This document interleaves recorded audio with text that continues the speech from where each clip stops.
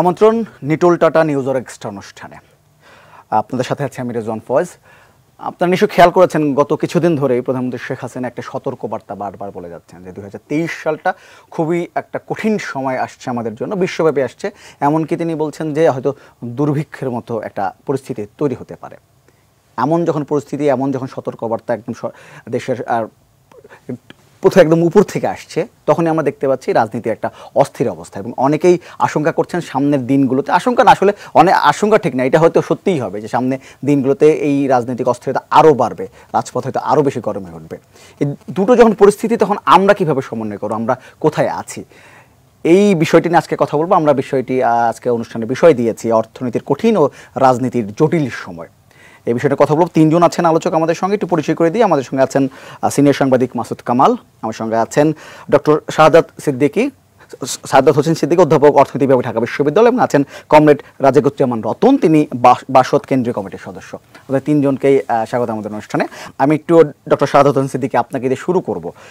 যেমনটি বলছিলাম যে গত কিছুদিন ধরেই প্রধানমন্ত্রী শেখ হাসিনা এই সতর্ক বার্তাতে দিয়ে যাচ্ছেন, এবং গত বৃহস্পতিবার যে প্রেস কনফারেন্সটা হলো সেখানেও তিনি স্পেসিফিকভাবে বলেছেন যে জাতিসংঘে তিনি যখন গিয়েছিলেন বিশ্ব নেতারাই কিন্তু তার সাথে আলাপ করেছেন, সবাই এক ধরনের একটা সতর্কবার্তা দিচ্ছেন, আশঙ্কার মধ্যে আছেন 2023 সালে হয়তো একটা ভয়াবহ অবস্থা আসতে পারে বিশ্ব অর্থনীতিতে। এই যখন অবস্থা, আসলে কি অবস্থার মধ্যে আছে বাংলাদেশ অর্থনীতি সবকিছু মিলে? আমরা যদি বাংলাদেশের অর্থনীতির কথা চিন্তা করি তাহলে দেখেন যে প্রত্যেকটা অর্থনীতি কিন্তু এখন গ্লোবালাইজড, অর্থাৎ ইন্টারলিঙ্কড।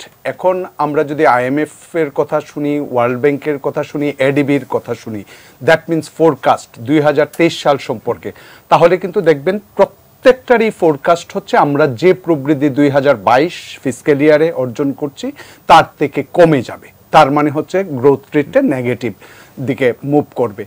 বাংলাদেশের কনটেক্সটেও কিন্তু সেম ফোরকাস্টই আসছে যে বাংলাদেশ এখন যে প্রবৃদ্ধি অর্জন করেছে তার থেকে বাংলাদেশের প্রবৃদ্ধিটা 2023 সালে কমে যাবে, যেটা ধরা হচ্ছিল কমে যাবে। তার প্রেক্ষিত কিন্তু আমরা ক্লিয়ার যে আমরা যদি গ্লোবাল কনটেক্সটের দিক বিবেচনা করি, Russia Ukraine war, Covid context, even এখন যে আমাদের বাংলাদেশের কনটেক্সটে যদি তার সাথে ওয়েল প্রাইস শক, আমরা একটা শক বলেই চিন্তা করব, কারণ 42% থেকে 56% ওয়েল প্রাইস হাইক হয়েছে। সো সব দিক থেকে বিবেচনা করলে বাংলাদেশের সবচেয়ে বড় যে চ্যালেঞ্জটা সেটা কিন্তু হচ্ছে ইনফ্লেশন।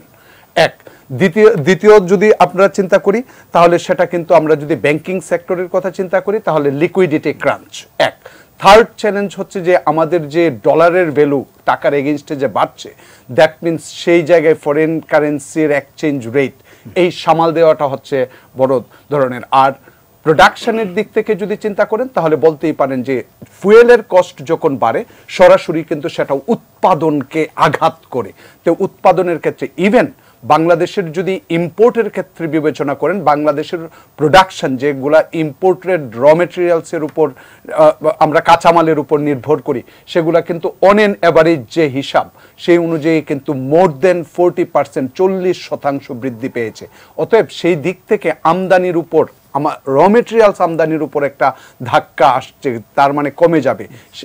তাহলে সার্বিকভাবেই বিবেচনায় করা যায় যে বাংলাদেশের অর্থনীতিও গ্লোবাল অর্থনীতির সাথে তাল মিলিয়ে একটা বড় ধরনের চ্যালেঞ্জের সম্মুখীন হতে যাচ্ছে।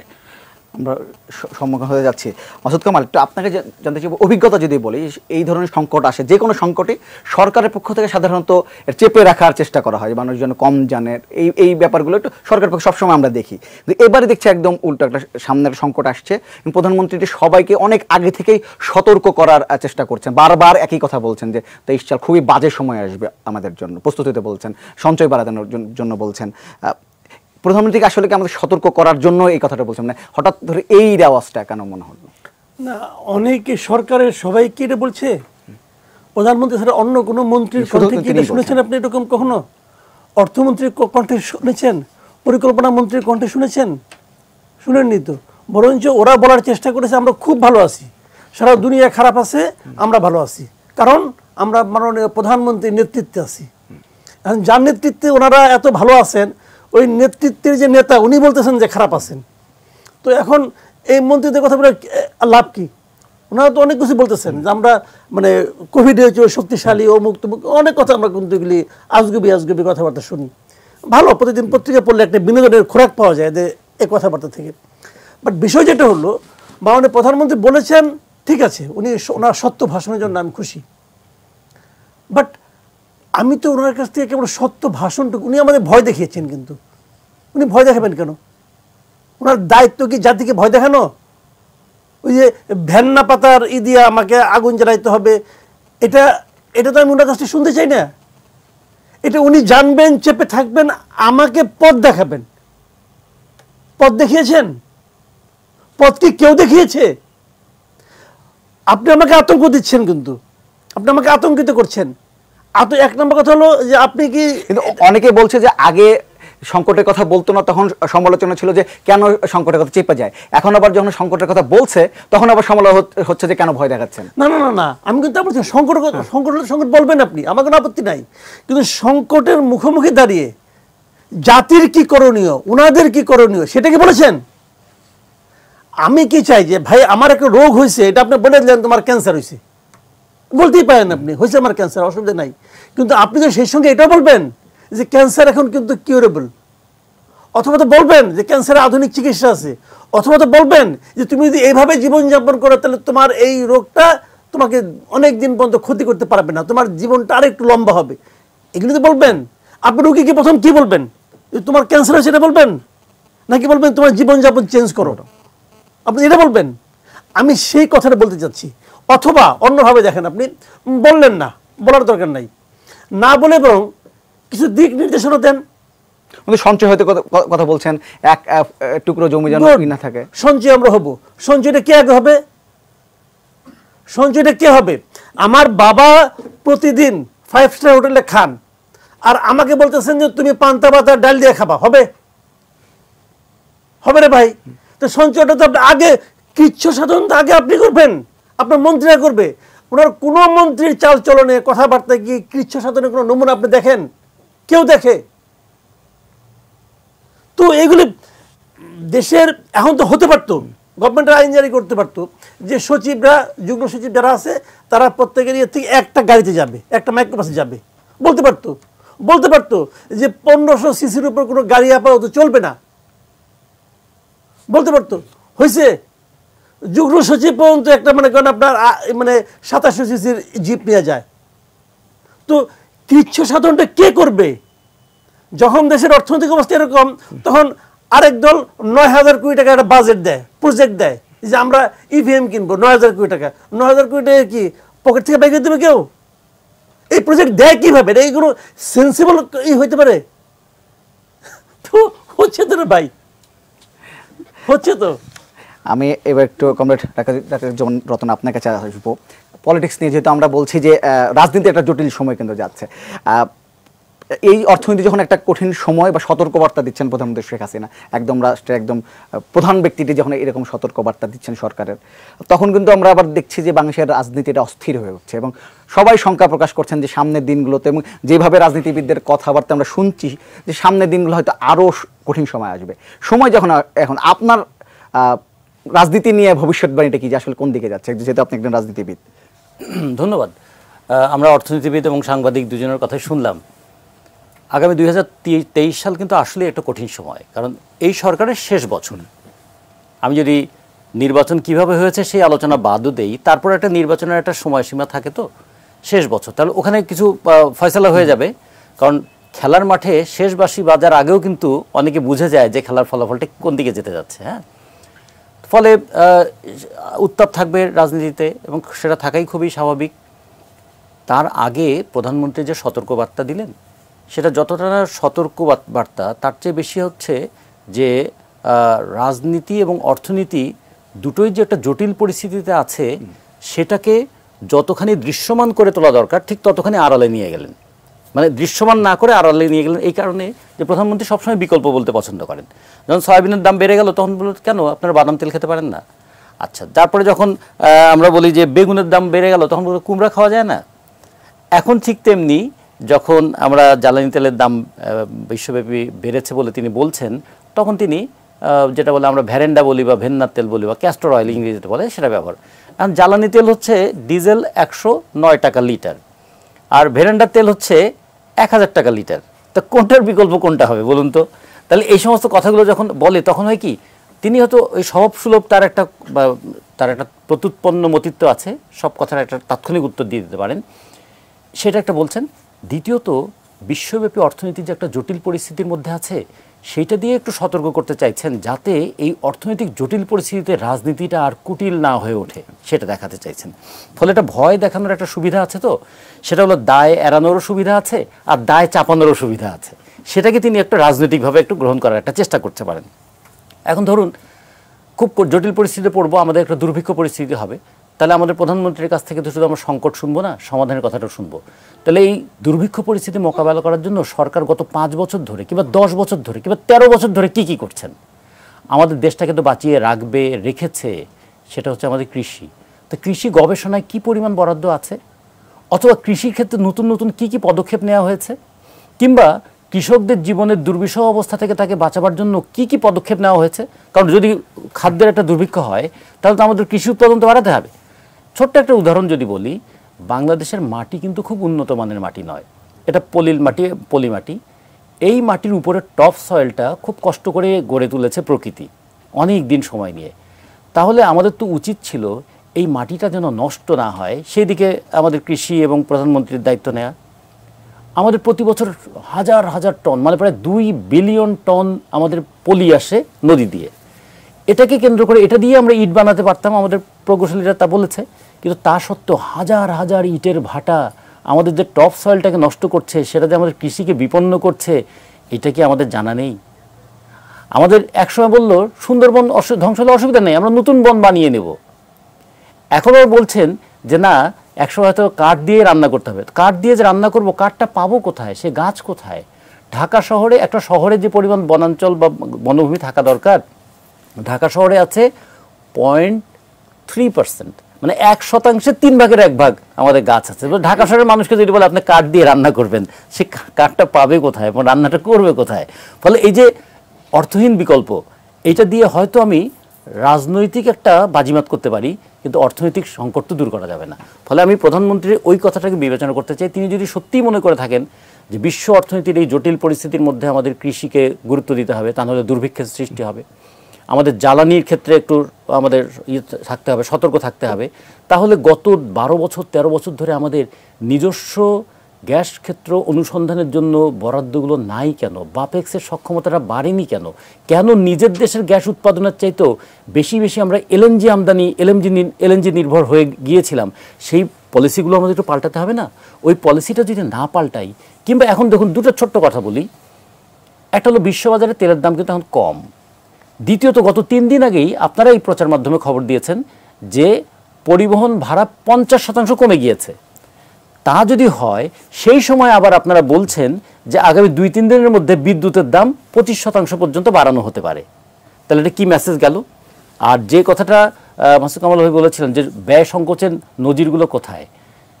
আচ্ছা, আমাদের ওয়াশিংটন বা নিউ ইয়র্কে যাওয়ার জন্য 160-70 জনের বহর কি খুব প্রয়োজন ছিল?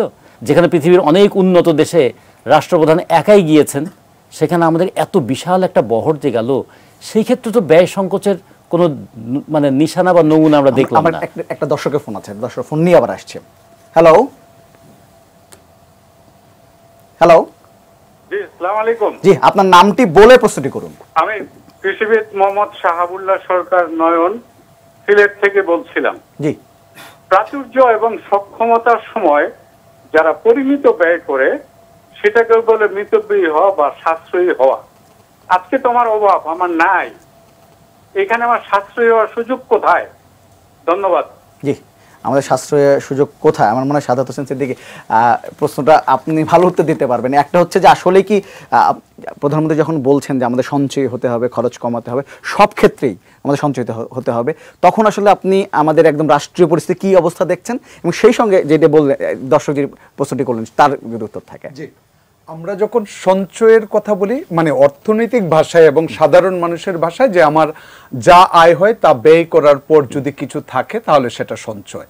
এখন একটা স্টেটে কিন্তু সব ধরনের পরিবার আছে, অর্থাৎ গরিব থেকে ধনী পর্যন্ত সবারই আছে। আর একটা দেশের জিডিপি বাড়বেও কিন্তু সেই দেশে যদি সঞ্চয় হয় এবং সেই সঞ্চয় যদি বিনিয়োগে যায়। প্রধানমন্ত্রীর যে সঞ্চয় বাড়ানোর কথা, আমি ব্যক্তিগতভাবে এবং অর্থনীতির শিক্ষক হিসেবে যে জায়গাটা মনে করি সেটা হচ্ছে একটা স্টেটকে, প্রাইভেট এবং পাবলিক দুই ধরনের সঞ্চয় আছে, সরকারেরও কিন্তু সঞ্চয় আছে। এটা মাসুদ কামাল ভাই বলতে গেলেন যে আসলে উদাহরণটা সরকারকে দিতে হবে, অর্থাৎ গভর্নমেন্টের যে সারপ্লাস সেটাও কিন্তু স্টেট লেভেলের সেভিংস, যেটাকে আমরা পাবলিক অথবা সরকারি সঞ্চয় বলি। আর প্রাইভেট সেভিংসটাও যারা ধনী আছে গরিব আছে সব মিলে এভারেজ একটা সেভিংস আমরা কিন্তু চিন্তা করতে পারি। সেই ক্ষেত্রে প্রধানমন্ত্রী হিসেবে কিন্তু রাষ্ট্রের সকলকে আহ্বান। আর ওনার যে ব্যক্তিগত প্রশ্নটা হচ্ছে যারা মার্জিনালাইজড পিপুল, যারা একেবারেই হতদরিদ্র, তারা তো এখন যে বাংলাদেশে বর্তমানে যে মূল্যস্ফীতি তাদের ঘাড়ে চেপে বসছে, তাতে কিন্তু তাদের প্রাত্যহিক জীবনের ব্যয় নির্বাহ করাটাই অনেক কঠিন, মানে ভেরি চ্যালেঞ্জিং আমি বলবো। সেই জায়গাটাই কিন্তু উনাদের সঞ্চয় হবে না, কিন্তু ধনিক শ্রেণী একটা মানুষ যাদের আসলেও আয় আছে, বিষয়টা আছে আয় আছে যেরকম রাষ্ট্রের পক্ষ থেকে কিন্তু আমি সেই সঙ্গে যুক্ত করব, ট্যাক্সিং করা উচিত সেই সমস্ত মানুষদের যাদের হাজার হাজার কোটি টাকার সম্পদ রয়েছে, কিন্তু সরকারের যেটা ট্যাক্স জিডিপি রেশিওতে কোনো রিফ্লেক্ট হয় না। সরকার কিন্তু সেই জায়গা থেকে বছরে লাখ লাখ কোটি টাকা হারাচ্ছেন মানে সরকারকে দিচ্ছেন না, তার মানে ফাঁকিবাজি করছেন এবং তারা চুরি করছেন রাষ্ট্রের সম্পদ। সেই জায়গাটা একটা বড় কথা। আরেকটা জিনিস হচ্ছে স্টেট লেভেলের সঞ্চয়কে উৎসাহিত করা। কিন্তু আগে আমার যে বক্তাদের কথা সেটা হচ্ছে হয়তো প্রধানমন্ত্রীর সঞ্চয়কে কিভাবে উৎসাহিত করতে হয় দিক নির্দেশনাটা হচ্ছে হয়তো বা মেকানিজম ধরে নিয়েছেন, মানুষ জানে, সেই জানার জায়গাটা কোথায়, কিন্তু স্টেট লেভেলে তার কোনো রিফ্লেকশন আছে কিনা। যেমন ধরুন আমরা 6-9 ইন্টারেস্ট রেট বেঁধে দিয়েছি, বিষয়টা হচ্ছে আমেরিকা এর মধ্যে দেখবেন 5 থেকে 10 বার ইন্টারেস্ট রেট বৃদ্ধি করেছে। তো বাংলাদেশে যদি ইনফ্লেশন এখন 7, 8, 9, এখন জানেন গত 2 মাস ধরে আবার ইনফ্লেশনের তথ্য দিচ্ছে না, সেটা মন্ত্রণালয়ে পাঠানো হচ্ছে, কারণ এত বড় ফিগার সেটা মন্ত্রণালয় ওকে করে কিনা, যেটা প্রতি মাসেই কিন্তু রিপোর্টেড হয়, কিন্তু সেটা হয় নাই। অতএব সেই সঞ্চয় আমার যদি ইনফ্লেশন মূল্যস্ফীতি যদি আমার ইন্টারেস্ট রেটের উপরের লেভেলের সমান হয়, 9%-এর সমান হয়, তাহলে কি 0%-এ ব্যবসায়ীরা ব্যবসা করবে? সুদের হার মানে আমার জায়গাটা হচ্ছে তাহলে ইন্টারেস্ট রেট বাড়ানোর দরকার। কারণ ইন্টারেস্ট রেট যদি বাড়ে তাহলে মানুষ কি করবে, তার ভোগটা কমিয়ে দিয়ে সঞ্চয় করবে, যে সঞ্চয় থেকে সে কি ইন্টারেস্ট পাবে। কিন্তু ইন্টারেস্ট রেট যদি আপনি বেঁধে দেন, সেটা যদি না বাড়ান, আবার সঞ্চয় বাড়ানোর কথা বলেন, তাহলে সেই সঞ্চয় রাখবো কি মূল্যস্ফীতি খেয়ে ফেলার জন্য? অতএব স্টেটকে এখন সেই ধরনের যারা পলিসি নেয়, সেন্ট্রাল ব্যাংককে চিন্তা করতে হবে, কেন্দ্রীয় ব্যাংকে, যে আসলে আমরা বেঁধে রাখবো কিনা, সেটা থেকে যাব কিনা। যে জায়গাটা এখন বাংলাদেশ কিন্তু আরেকটা চ্যালেঞ্জের মুখে আছে, যে আমরা যেভাবে ডিভ্যালুয়েশন করছি, বেসিক্যালি হচ্ছে কি যে আমরা ধরে রাখার চেষ্টা করছি, কিন্তু আলটিমেটলি মূল্যস্ফীতি বাড়ছে, কিন্তু যতটুক বাড়ে ফ্লেক্সিবল করে দেন, তাহলে যেখানে গিয়ে ঠেকবে, তাতে ইম্পোর্ট কস্টটা যখন বাড়বে তখন আননেসেসারি প্রোডাক্টের ইম্পোর্ট এমনিতেই ফল করবে, যেটা কিন্তু ব্যালেন্স অফ পেমেন্টের নিয়ে এখন বর্তমানে বাংলাদেশ সরকার সবচেয়ে বড় চ্যালেঞ্জে আছে। কিন্তু ব্যালেন্স অফ পেমেন্টের যে নেগেটিভ, সেই নেগেটিভ কিন্তু এই যে নিচের দিকে যাচ্ছে এবং সেটা প্রায় 15-18 বিলিয়ন হয়ে গেছে। তো সেই জায়গা থেকে একটা বড় চ্যালেঞ্জ রয়ে গেছে। আরেকজন দর্শক আছেন। হ্যালো হ্যালো, আসসালামু আলাইকুম। ওয়ালাইকুম আসসালাম। আপনি নামটি বলে প্রশ্নটি করুন। খসরু বলছিলাম কাউখালী পিরিজপুর থেকে। জি, আমার প্রশ্ন হলো অর্থনৈতিক উন্নয়নের ক্ষেত্রে যে সকল বড় বড় মেগা প্রজেক্ট গ্রহণ করা হয়, সেই সব প্রজেক্টে যে সকল টাকা বরাদ্দ করা হয়, যা প্রয়োজন নয় অতিরিক্ত প্রজেক্ট গ্রহণ করা হয়, সেইটা যদি করা হয় তাহলে আমরা সাশ্রয় কিভাবে হবো? মাননীয় প্রধানমন্ত্রী যে সংখ্যার কথা বলছেন, সেই সংখ্যা যদি বাংলাদেশের বিরাজমান হয়, তার থেকে বেরিয়ে আসার জন্য আমাদের কি কি করণীয় আছে বলে আজকের আলোচকরা মনে করেন? আপনাদেরকে ধন্যবাদ, এটি নিউজকে অনেক ধন্যবাদ। আসসালামু আলাইকুম। ধন্যবাদ। নিশ্চয়ই আসলে যে সংখ্যার কথা বলছেন সেই সংখ্যা সত্যি হলে আমরা প্রস্তুত আছি কিনা এই প্রশ্ন উত্তরটি শুনবো, তো তার আগে ছোট্ট একটা বিরতি নিতে হচ্ছে। দর্শক, ছোট্ট একটা বিরতি।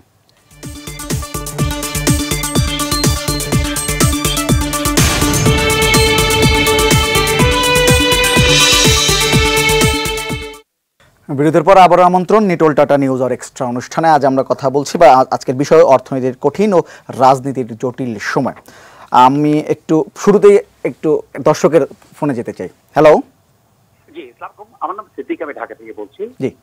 আচ্ছা, আমি ওই রতন ভাইকে বলবো, উনি বলতে বলতে থেমে গেলেন, তখন একটা প্রশ্ন আসছিল, সেটা হচ্ছে সরকার বারবার বলছেন ব্যয় সংকোচনের কথা। তো আপনার কি মনে হয় রতন ভাই যে সরকারের ব্যাপারে সিরিয়াস? কারণ আপনি যেটা বলছিলেন জাতিসংঘে বিশাল বহর নিয়ে যাওয়ার কথা, এবং আরো যে বিলাস পণ্য আমদানি, আমার তো মনে হয় না যে বন্ধ হয়েছে, দামি গাড়ি এবং এগুলি যা দেখছি, এটা আরো অনেক কিছু ছিল। আপাতত এটা নিয়ে যদি বলেন যে যে সমস্ত এরিয়া ছিল যেখানে আসলেই সরকার ব্যয় সংকোচন করতে পারতো বা এখনো করা যায়, আপনি যদি ওই বিষয়ে একটু বলেন রতন ভাই। জি, ধন্যবাদ আপনাকে। ঠিক, আমি শুরুটা আপনাকে যেটা প্রশ্নটা আপনাকেই করেছে দর্শক। দারুণ প্রশ্ন করেছেন, যেটা অবশ্য সূত্রপাত করেছিলেন আলোচনার কামাল ভাই, যে আমরা ব্যয় সংকোচের কথা যদি বলি তাহলে তো উপর থেকে নিচ পর্যন্ত সেটার একটা প্র্যাকটিস হতে হবে, তাই না? আমরা দেখলাম যে বিদ্যুতের যখন খুব সংকট দেখা দিল, তো 5টা সরকারি প্রতিষ্ঠান ঢাকা শহরে তারা যে পরিমাণ বিদ্যুৎ কনজিউম করে এবং সেটা অনাবশ্যক এসি ব্যবহারের মধ্য দিয়ে, সেই জায়গায় পত্রিকায় রিপোর্ট আসার পরে কি কোনো লাগাম টেনে ধরা হয়েছিল? হয়নি। ধরুন বাংলাদেশের মার্কেটে আপনি দেখবেন এখন বাজারে রাস্তায় 200 সিসি 250 সিসির মোটরসাইকেল এখন ছেয়ে গেছে। ভিয়েতনামে দেখেছি, ভিয়েতনাম তারা 50 সিসির উপরে মোটরসাইকেল তৈরি করেনি, কারণ তাদের ওখানে পাহাড়ি জায়গা আছে। তারপরে তারা বলেছে কেন আমি বেশি সিসির মোটরসাইকেল এখানে ব্যবহার করব। আমাদের এখানে যে বেশি সিসির মোটরসাইকেল, বেশি সিসির গাড়ি, মানে বেশি ফুয়েল কনজামশন, এই ফুয়েলের প্রত্যেকটা লিটার তো আমার ঘামের পয়সায় নিয়ে আসা। একটু আগে সাথে সাহেব যেটা বললেন ব্যালেন্স অফ পেমেন্টের যে ঘাটতির কথাটা, আমি তো ইম্পোর্ট করেছি $90 বিলিয়ন, এক্সপোর্ট করেছি $52 বিলিয়ন। তাহলে আমার যে বিশাল ব্যালেন্স অফ পেমেন্টের ঘাটতি, সেটা পূরণ করেছে একটা বড় অংশ আমাদের রেমিটেন্স দেওয়া ওই শ্রমজীবী মানুষরা। তাদের প্রতি আমাদের কোনো দায়বদ্ধতা কি আছে, সেটা সরকারি মহলে কিংবা ব্যবসায়ীদের ক্ষেত্রে কিংবা মন্ত্রীদের আচরণের ক্ষেত্রে? ফলে খুব রাইটলি প্রশ্ন করেছেন যে সরকার কি ব্যয় সংকোচ করতে গিয়ে ফেল করেছে? আমি বলবো না, সরকার ব্যয় সংকোচ করতে চায়নি। চাইলে না ফেল করার প্রশ্ন, চাইলে তো আমি দেখতাম এই পদক্ষেপগুলো নেওয়া। একবার একটা কথা এসেছিল, জাপানে যখন তারা খুব পাওয়ার শর্টেজে ছিল, তখন তারা বলেছিল যে তারা অফিসে কোট পরে যাওয়াটাকে তারা বলেছিল বন্ধ করে দিয়েছে। আপনারা হাওয়াই শার্ট পরবেন, তাহলে অন্তত এসি 2 পয়েন্ট পর্যন্ত না কমালেও চলবে। সেখান থেকে তারা হিসাব করে দেখিয়েছিল জাপানে তাহলে 6000 মেগাওয়াট বিদ্যুৎ সাশ্রয় করা সম্ভব। তাহলে তারা এই হিসাবটুকু করেছিল। আমাদের কি সেই রকম কোনো হিসাব ছিল, আছে? কিংবা ধরুন আমাদের আমদানি রপ্তানির ক্ষেত্রেও যদি ধরি, বিশ্ববাজারে দাম কত, পরিবহনের ব্যয় কত, বাংলাদেশের বাজারে দাম কত, সাধারণ মানুষ কিভাবে কিনছে এবং সাধারণ মানুষ কিভাবে টিকে আছে। আপনি এই টিভিতে দেখাচ্ছেন না যে মাংসের ছবি, এখন যারা আমাদের টকশো দেখছেন তাদের অনেকেই আছে মাসে একদিন মাংস কেনা তাদের পক্ষে কঠিন হয়ে যায়, কিন্তু তারা দেখছে বাজারে মনে হয় মাংস কাটছে, তো ওই মাংস কাটাতে থাকলেও মাংস চোখে দেখছে কিন্তু চেখে দেখতে পারছে না। এরকম বিপুল সংখ্যক মানুষ যখন আছে, তাদেরকে যদি বলা হয় আপনারা একটু ব্যয় সংকোচ করুন, তার মানে তো সংকোচের মধ্যেই আছে, আর কত সংকোচ করব। এখন আমাদের কষ্টের কথা বলতে বরঞ্চ সংকোচ, ব্যয় সংকোচন নয়, ব্যয়ের কথা বলতে সংকোচ বোধ করছি। তো এই জায়গায় রাষ্ট্রের একটা বড় ভূমিকা পালন করা উচিত। আমরা বলেছিলাম যে এইরকম যদি করা যেত যে অন্তত খাদ্যপণ্য, 5টা যে খাদ্যপণ্য, এই 5টা পণ্য সরকার একটু নিয়ন্ত্রণ করুক বাজারে, তাহলে আমাদের যে মোট সাধারণ মানুষের যে আয়, যে মানুষটা 20,000 টাকা, 22,000 টাকা, 24,000 টাকা মাসে আয় করে, তার যদি 47 থেকে 52% পর্যন্ত খাদ্যপণ্যের জন্য ব্যয় হয়ে যায়, তো জীবনের অন্যান্য আয়োজন মেটাবে কেমন করে? ফলে এর প্রভাব অর্থনীতিবিদরা আরও ভালো করে বলবেন যে খাদ্যপণ্যেই যদি বেশি ব্যয় হয়ে যায়, তাহলে অন্যান্য যে প্রয়োজনীয় পণ্য সেটা তো কেনা দূরের কথা, বিলাসী পণ্যের কথা তো বাদই দিলাম। তাহলে আমাদের এই জায়গাগুলোটা খেয়াল করা উচিত যে বাংলাদেশের মতন দেশে 4700 সিসির গাড়ি কেন লাগবে? বাংলাদেশের বান্দরবন, রাঙামাটি, খাগড়াছড়ি এই 3টা পার্বত্য অঞ্চল ছাড়া বাকি পুরোটি তো প্লেন ল্যান্ড। তাহলে কেন আমাদের এমপি সাহেবদের 4700 সিসির গাড়ি লাগবে, যে গাড়ি 1 লিটার তেলে মাত্র 2 কিলোমিটার 2.5 কিলোমিটার যায়? তো এই জায়গাগুলো থেকে যদি আমরা কাজটা শুরু করতাম, তাহলে বুঝতাম যে আমরা চেষ্টা করেছি, চেষ্টা করে ফেল করেছি। এবং এই যে তেলের দাম বাড়ার পরও কিন্তু ব্যক্তিগত জীবনেও কিন্তু আমরা দেখছি না যে মানুষ মোটরসাইকেল কেনার সময় কিন্তু বেশি সিসির মোটরসাইকেল কিনছে। আপনি যেটা বলছেন যে রাস্তায় ছেয়ে যাচ্ছে। আমি একটু মাসুদ কামাল আপনার কাছে জানতে চাইবো, প্রতি বছর আমরা করোনা থেকে বিভিন্ন সময় আমরা দেখি যখন আমরা একটা পরিকল্পনা করা হয়, সরকার উচ্চ মহল থেকে একটা পরিকল্পনা নেওয়া হয়, কিন্তু বাস্তবায়নের ক্ষেত্রে দেখা যায় হযবরল সবসময় দিয়ে যাচ্ছে। এখন একটা সংকটের সময় আসছে, প্রধানমন্ত্রী নিজে বলছেন যে একটা বড় সংকট হতে সামনে অপেক্ষা করছে, আমাদের প্রস্তুত হতে হবে, এটা হয়তো নিশ্চয়ই পরিকল্পনা নেওয়া হচ্ছে এটি মোকাবেলা করার জন্য। আপনার কাছে কি মনে হয় যে সবকিছু দেখে অভিজ্ঞতা থেকে যে এই পরিকল্পনাগুলো আমরা শেষ পর্যন্ত ঠিকঠাকভাবে বাস্তবায়ন করতে পারবো? না, হবে না, বাস্তবায়ন হবে না। কারণ আমি বলি আপনাকে, এখানে তো কেউ, আমরা মনে করি বাংলাদেশে যে কোনো মানুষকে জিজ্ঞাসা করেন সবাই কিন্তু স্বীকার করবে যে এই দেশের সবচেয়ে পাওয়ারফুল লোকটার নাম হলো শেখ হাসিনা। উনি চাইলে যে কোনো কিছু করতে পারেন, কিন্তু উনি চাইলে ওনার দলের নমিনেশনটা ঠিক করতে পারেন না।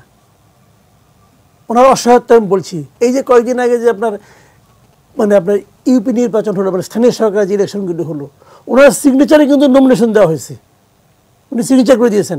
ওই সিগনেচারকে উপেক্ষা করে ওখানে বিদ্রোহী প্রার্থী দাঁড়িয়েছে এবং সে পাশ করেছে। তাহলে ওনার সিগনেচারটা নেওয়ার দরকারটা কি ছিল? অন্যভাবে করা যেত না? যেত, কিন্তু ওনার সিগনেচার নেওয়ার কারণটা কি? পরোক্ষভাবে ওনাকে দেখিয়ে দেওয়া যে আপনি আসলে পাওয়ারফুল না, ওনাকে দেখিয়ে দেওয়া। এরকম হলো কেন? ওনাকে ব্যর্থ প্রমাণ করা হলো কেন? কে করলো ব্যর্থ প্রমাণটা? যারা নমিনেশন দিয়েছে তারা করেছে। ওই ভাড়াটা লোক এনে টাকার বিনিময়ে নমিনেশন দিয়েছে, শেখ হাসিনা স্বাক্ষর ব্যবহার করেছে। এখন যারা বিদ্রোহী এবং বলা হয়েছে যে কঠোর শাস্তি দেওয়া হবে, আর কখনো ফেরত নেওয়া হবে না, তারা সবাই সুরসুর করে তারা সবাইকে ফেরত নেওয়া হচ্ছে, কারণ ওদেরকে ফেরত না এলে ওখানে দলই থাকে না। এই কাজগুলি কারা করেছে? দলের সিনিয়র লোকরাই করছে। এই সিনিয়র লোকগুলি কই? শেখ হাসিনার আশেপাশে আছে, মানে স্পর্শ করার দূরত্বে আছে এরা সবাই। এরাই কিন্তু এই আকামগুলি করছে এবং সবসময় এগুলো হয়। যখন ক্ষমতা কেন্দ্রীভূত হয়ে যায় না, তখন এই ঘটনাগুলি ঘটে। যে বাইরে যেয়ে বলে যে ওনার সঙ্গে দেখা করেছি, উনি বলেছেন, অতএব সবাই ভয় পেয়ে যায়। উনি বলেছেন, উনি বলেছেন কি বলেন নাই, উনি কি বলেছেন, কিভাবে বলেছেন, এটা কিন্তু কোনো যাচাই করার কোনো স্কোপ থাকে না, যেহেতু ক্ষমতাটা এক জায়গায়। এই প্রবলেমগুলোর কারণে ওনার সিদ্ধান্ত যেগুলো দিচ্ছেন, যে সিদ্ধান্তগুলো উনি বলবেন ঠিক আছে, কিন্তু যারা বাস্তবায়ন করবেন যদি তাদের পক্ষে না যায়, সেগুলো বাস্তবায়িত হবে না। একদম ক্লিয়ার কাট কথা। কৃচ্ছ সাধনের কোনো কিছুই বাস্তবায়ন হয় নাই। উনি বলেছেন, এই যে রতন ভাই বললেন যে গ্রীষ্মকালে কোটটা না পড়ে গেলে কি হয়, শেখ হাসিনা বলেননি যে আপনি ইয়ে থেকে মার্চ থেকে এই পর্যন্ত অক্টোবর পর্যন্ত কোট পড়বেন না? মন্ত্রিপরিষদ বৈঠকে বলেছেন তো। তো ওই সময় আপনি মন্ত্রী সভা মিটিংগুলি দেখেন না, কয়টা মন্ত্রী ওখানে কোট পরে আছে দেখেন না আপনি? তো উনার আদেশ, উনি পাওয়ারফুল, মুখে বলতেছে যে আপনি ছাড়া কিছু হয় না, মুখে বলতেছে যা কিছু করছি ওনার কারণে করতেছি, কিন্তু প্রতিনিয়ত ওনার অর্ডার লঙ্ঘন করা হচ্ছে। এবং এই লঙ্ঘন করলে পর কোনো শাস্তি তো হয় না, মানে শাস্তির কোনো নিয়ম কিন্তু নাই, বিচার হয়েছে কোনো নিয়ম কিন্তু নাই এখানে। বিচারহীনতার যে প্র্যাকটিসটা, এই প্র্যাকটিসটা যতদিন থাকবে ততদিন আপনি বাস্তবায়নের কোনো সম্ভাবনাই নাই। কারণ বাস্তবায়ন করতে গেলে কি হবে, আমি আরেকটা উদাহরণ দিয়ে বলি আপনাকে, বাস্তবায়ন করতে গেলে কি হয়। আমি একটা ছোট্ট একটা এক্সাম্পল দিই। ঢাকা শহরের স্কুলগুলি আছে না, এই স্কুলগুলিতে আমি যেখানে থাকি, সে বিয়াম স্কুলের আশেপাশে আমার বাসা, ওই রাস্তাটা কিন্তু সারাদিন ফাঁকা থাকে, ওই রাস্তার কোনো শেষ নেই, তো এই জন্য রাস্তাটা ফাঁকাই থাকে। স্কুল টাইমে ওই রাস্তার সামনে আপনি যাইতে পারবেন না, কারণ ওটা পুরোটা হয়ে যায় পার্কিং এরিয়া। ওখানে আপনি দেখবেন ওয়াসার গাড়ি, তিতাসের গাড়ি, প্রধানমন্ত্রীর কার্যালয়ের গাড়ি, এই সরকারি গাড়িতে ভরপুর। এই গাড়িগুলো ওখানে কী কারণে যায়? গাড়িগুলো যায় বাচ্চাদের নিয়ে যায়, নামিয়ে দিয়ে ওখানে বসে থাকে, বসে ড্রাইভারে দেখি যে মোবাইলে লুডো খেলে, এতটা ওয়েট করে এখানে। প্রশ্নটা হলো, এই স্কুল, ঢাকা শহরের স্কুলগুলিতে যদি আপনি স্কুল বাস দিতেন, তাহলে তো এত গাড়ি রাস্তায়ও নামে না, এত পেট্রোলও খরচ হয় না, এত জ্বালানি তেলও যায় না। আপনি তো এই সিদ্ধান্তটাই নিতে পারলেন না, এত মহা জ্ঞানী লোক নিয়ে আপনি বসে আছেন। বলে দেন ঢাকার বড় স্কুলগুলিতে স্কুল বাস ছাড়া কোনো স্কুল চালু হবে না। আজকে বলে দেন আপনি একটা বাসে 40 জন করে স্টুডেন্ট যাবে, আর তাছাড়া এখন কি হচ্ছে 40টা সরকারি গাড়ি যাচ্ছে। পারলেন না কেন? এটা কি একদম বিরাট কোনো রকেট সায়েন্স নাকি? আশেপাশে সব দেশে আছে, আপনি করতে পারেন নাই। তো এখন করতে যে কথাটা রতন ভাই বললো, তো করতে চাই তো না, খালি ফাঁকা বলি, বড় বড় ডায়লগ, এ খারাপ ও খারাপ, ওর বাপ খারাপ ছিল, ওর দাদা খারাপ ছিল, এই কাহিনী খালি। তো ওইগুলি শুনে ভাই আমাদের পেট ভরবে। আমরা একটা দর্শক ফোন নেব, তারপর আবার আসছি। হ্যালো হ্যালো হ্যালো, জি, আপনার নামটি বলে প্রস্তুতি করুন। ইয়েস, আমি কল্যাণকর মিত্র, জলিরপাড় গোপালগঞ্জ থেকে বলছি। জি, আলোচনা শুনছি এবং ইন্টারেস্টিং আলোচনা এবং হেডলাইন যে নির্ধারণ করা হয়েছে, অর্থনীতির কঠিন ও রাজনীতির জটিল সময়, বেশ ভালোই। তবে আমি একটা মন্তব্য করে আমার প্রশ্নটা রাখতে চাই আলোচকদের নিকট। সেটি হলো, আমাদের কাছে মনে হয় যে রাজনৈতিক জটিলতার সৃষ্টি করে এবং রাজনৈতিক জটিলতা ঘনীভূত করে অর্থনীতিকে আরো খারাপ অবস্থায় নিয়ে রাজনৈতিক উদ্দেশ্য সাধনের একটা প্রচেষ্টা আমাদের দৃশ্যমান হচ্ছে বর্তমান প্রেক্ষাপটে।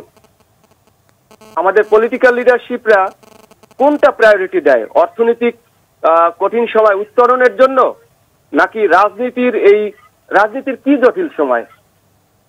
মানে পলিটিক্যাল পাওয়ারে না যেতে পারলেই কি রাজনৈতিক জটিলতা তৈরি হয়? এই বিষয়টা এরূপ কেন হচ্ছে?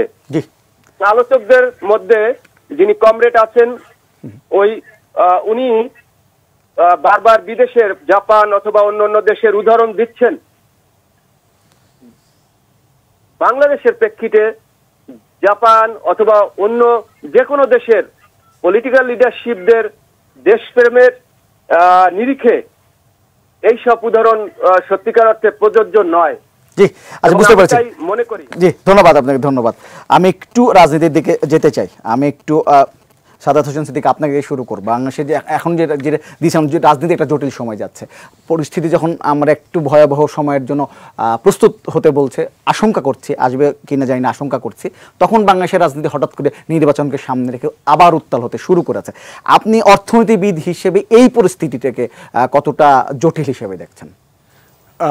আমরা সবসময়ই দেখে আসছি যে বাংলাদেশে সাধারণত যে নির্বাচনী বছরটা হয় সেটা উত্তেজনা থাকে, বিভিন্ন ধরনের আন্দোলন, হরতাল, অবরোধ, এই বিষয়গুলা থাকে এবং আনসার্টেনিটি বলবো যে আমরা 2023 সালটা হচ্ছে একটা আনসার্টেনিটি।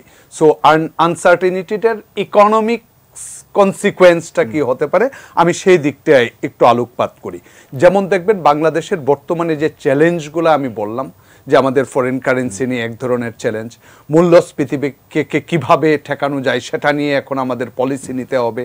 তো এই বিষয়গুলোর দিক থেকে যখন তাকানো হয় তখন বলা হচ্ছে যে এই যে আমার ট্রেড ইমব্যালেন্স হলো এবং ব্যালেন্স অফ পেমেন্ট যে নেগেটিভের দিকে যাচ্ছে, এখন মাননীয় প্রধানমন্ত্রী এবং বাংলাদেশের সবচেয়ে বড় যে জায়গাটা সেটা হচ্ছে বিদেশি বিনিয়োগকে কিভাবে আকৃষ্ট করা যায়, তার জন্য কিন্তু একটা চেষ্টা চলছে। কারণ আপনি যখন এফডিআইকে অ্যাট্রাক্ট করতে পারেন, সেটা সরাসরি প্রভাব পড়ে যে বৈদেশিক যে আমার ইমব্যালেন্স আছে সেটাকে কমিয়ে ফেলতে।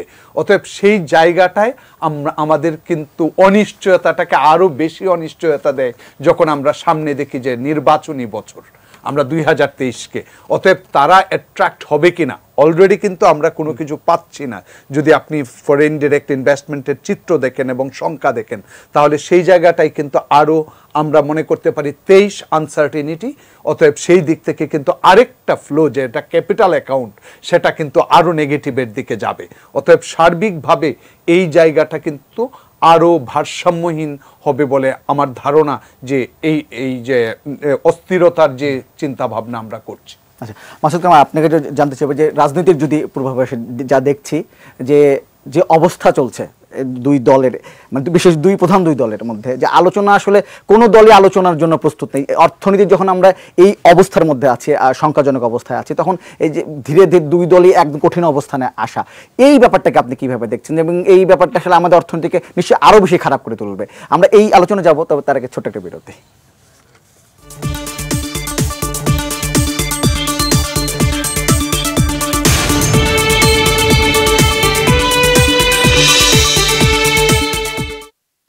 নিটল টোটা নিউজের এক্সট্রা অনুষ্ঠানে আবারও স্বাগত আপনাদেরকে। আমি মাসুদ কামাল, আপনাকে জানতে চাইবো যে এই রাজনীতির মানে অর্থনীতির এই সময়ে রাজনৈতিক দলগুলো কোনো বিষয়ে ঐক্যমতে পৌঁছতে পারছে না, এবং গোপালগঞ্জ থেকে একজন দর্শক ফোন করে তিনি বলছিলেন যে এই সময়টাতে অনেক রাজনৈতিক দল অর্থনীতির এই বাজে সময়টিকে অস্থিতিশীল করার জন্য ব্যবহার করছে।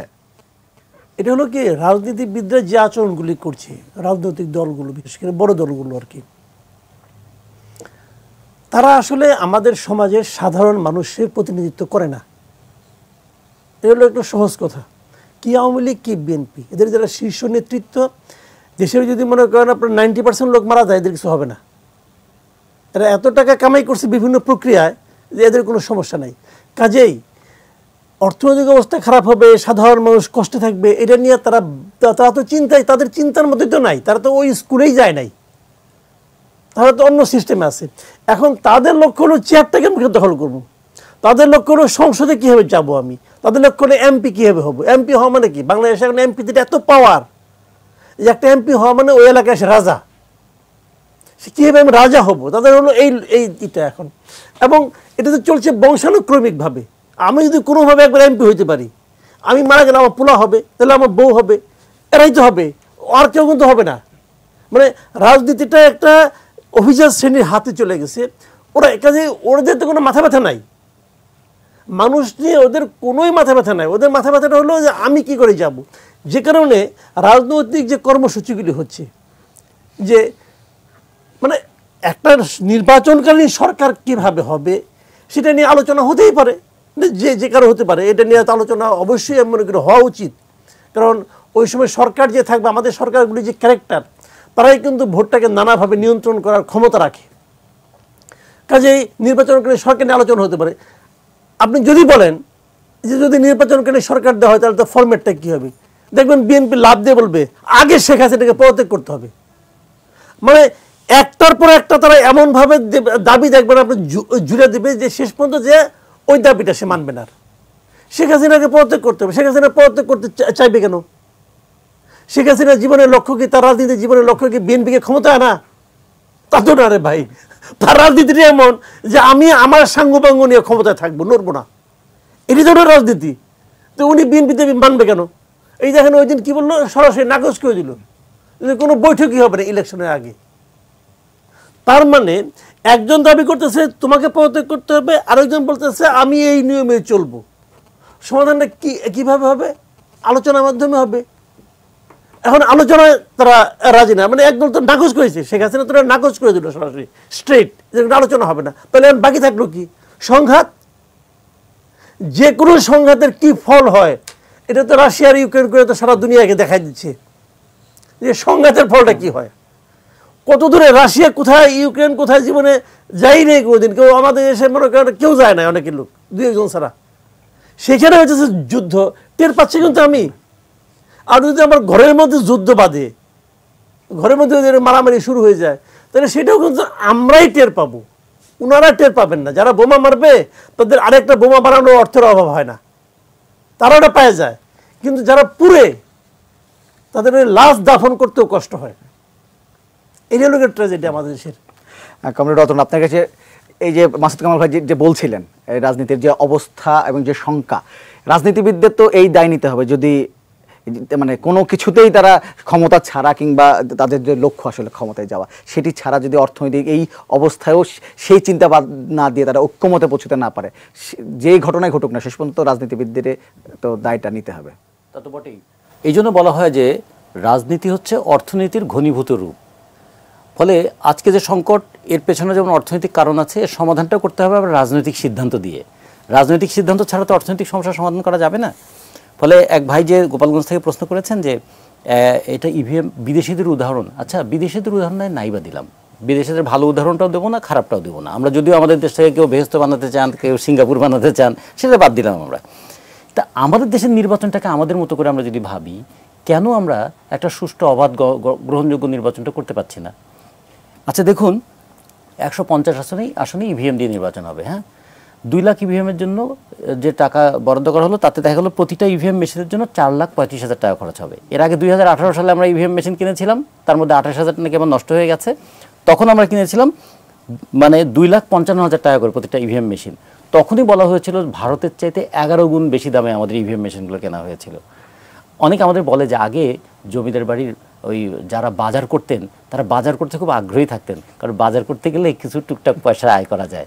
তা আমাদের কিন্তু এখন অনেকের বাজার করতে খুব আগ্রহী থাকেন, ইভিএম কেনার জন্য ছুটাছুটি হয়ে গেছে। আমি একটা ছোট্ট হিসাব করলাম, 150 আসনে যদি ইভিএম দিয়ে নির্বাচন হয়, 5.5 কোটি ভোটার, ইভিএমের জন্য যে খরচ পড়বে তাতে প্রতি ভোটারের শুধুমাত্র ইভিএম যন্ত্রের জন্য খরচ হবে 2,214 টাকা, আর অন্যান্য আনুষঙ্গিক বাদ দিলে। আচ্ছা, এই যে খরচটা, এটা কোন সিদ্ধান্ত হচ্ছে? এটা কি রাজনৈতিক সিদ্ধান্ত হচ্ছে না? তাই এটা যেমন রাজনৈতিক সিদ্ধান্ত। আচ্ছা, বাজার সিন্ডিকেট যে হয়, জনজীবনে যে দুর্ভোগ তৈরি হয়, বাজার সিন্ডিকেটকে নিয়ন্ত্রণ করবেন কে? ক্ষমতায় যারা থাকবেন তারা। ক্ষমতায় নির্দিষ্ট একটা রাজনৈতিক দল থাকেন, ফলে তারা যদি না পারেন, তাহলে কেউ কি বলবে না যে আপনি এটা পারছেন না? আপনি বাজারকে কন্ট্রোল করতে পারেন না, এই কথা বলা যেমন রাজনীতি, বাজারকে নিয়ন্ত্রণহীন করে রাখাটাও তো একটা রাজনীতি। আবার ধরুন, যদি বলি ট্যাক্সেশন পলিসির কথাও নিজেরা বললেন, প্রোগ্রেসিভ ট্যাক্সেশন পলিসিটা এরকম বলা হয়, যাদের আয় বেশি তারা ট্যাক্স বেশি দেবেন, যাদের আয় কম তারা ট্যাক্স কম দেবেন। কিন্তু আমাদের দেশে উল্টো হয়ে গেছে, যার আয় কম সে মোবাইল ব্যবহার করলে মানে প্রতি 100 টাকায় 32 টাকা 75 পয়সা ট্যাক্স দেবেন, আর অন্যদিকে যাদের আয় বেশি তারা ট্যাক্স ফাঁকি তো দেবেন, ব্যাংকের টাকাও আত্মসাৎ করে ফেলতে পারবেন। তো এগুলো কোন পলিসি দিয়ে হচ্ছে? কিংবা আমাদের ব্যাংক ব্যবস্থাপনা, ওই যে ব্যাংকের 9-6 করা, মানে 9-6টা এক ধরনের একটা প্রতীকী অর্থ হয়েছে যে ইন্টারেস্ট রেটটা 9-6 করা।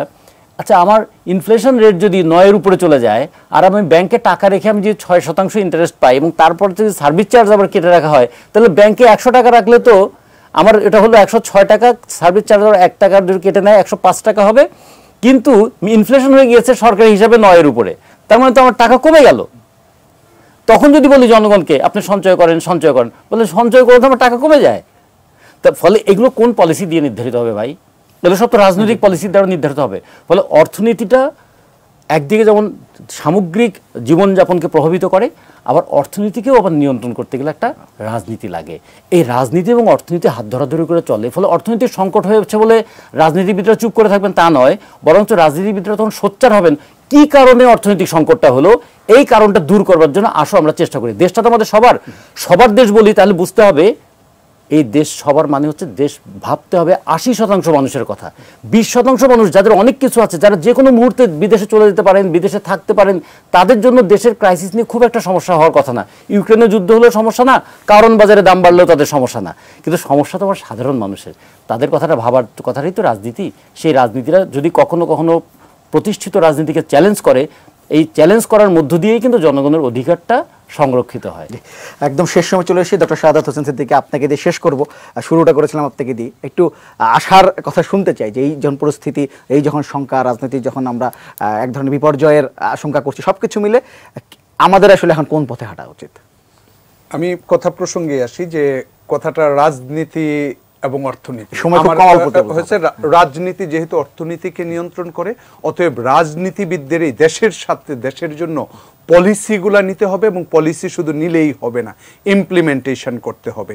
যেটা হচ্ছে বর্তমানে আমাদের সোশ্যাল প্রোটেকশন, যারা গরিব মানুষদের কথা যদি ভাবি, তাদেরকে বাড়ানো, এক্সপানশন করতেই হবে, বিকল্প নেই। ইন্টারেস্ট রেট যেভাবে ধরা হয়েছে সেটা রাখতে পারবে না, ইন্টারেস্ট রেট এখন বৃদ্ধি করতে হবে।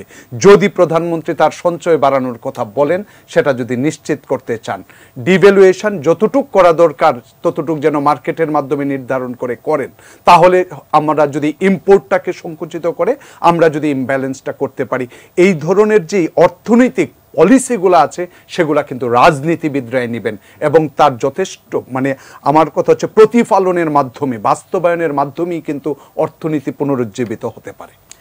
ছোট্ট একটা যে এই যে রাজনৈতিক দলগুলোর আপনি বিভিন্ন কর্মসূচি দেখছেন, সেখানে আগামী এই যে সংখ্যার কথা, বিপর্যয়ের সংখ্যা আছে, সেটি থেকে বাঁচার জন্য জনগণকে প্রস্তুত করা, আহ্বান করা, তার কোনো কর্মসূচি দেখছেন আপনি? জনগণকে আহ্বান করার কর্মসূচি হচ্ছে যে জনগণকে না, মানে আসল কথা কি, স্টেট লেভেলে পলিসিগুলা নিতে হবে এবং ইমপ্লিমেন্টেশন করতে হবে। কিন্তু জনগণকে অ্যাওয়ারনেস করার চেয়ে বরং হচ্ছে সরকার তার যেমন যে পলিসিগুলো নিয়েছে কৃচ্ছতা সাধনের এক্সাম্পল দিতে হবে। প্রত্যেকটা মিনিস্ট্রি ডিভিশন কতটুকু কৃচ্ছতা সাধন করেছে সেটা জনগণের সামনে ফলো করুক, রাষ্ট্রীয়ভাবে সেই ডকুমেন্টসগুলো পাশ করুক, তাহলে জনগণ কিন্তু এমনিতেই সচেতন হবে। জি, ধন্যবাদ আপনার তিনজনকে আমাদের অনুষ্ঠানে যোগ দেওয়ার জন্য, এবং আমরা প্রত্যাশা করব যে বিপর্যয় আশঙ্কা আমরা করছি, নিশ্চয়ই আমরা সেই সবাই মিলে একসাথে সেই খারাপ সময়টা পার করে ফেলবো আমরা, এবং সবসময় দেখেছি যে কোনো বিপর্যয়ের সময় আমরা একসাথে হই এবং পার করি, সেই প্রত্যাশা নিয়ে শেষ করব। আপনারা ভালো থাকবেন, সুস্থ থাকবেন, অবশ্যই এই টিমের সঙ্গে থাকবেন।